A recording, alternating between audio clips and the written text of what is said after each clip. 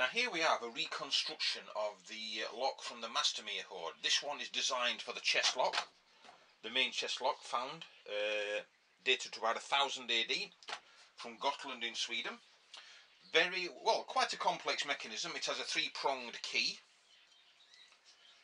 and this is the inside of the chest, and the key slots through the front lock, goes through 3 holes in the bolt and lifts the springs.